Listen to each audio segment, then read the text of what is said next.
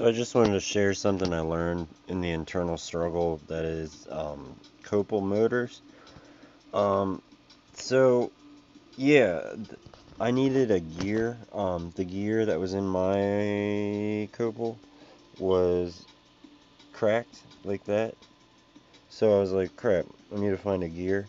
And I remembered that these type of Westclock and Brinks timers had these little gearboxes inside of them.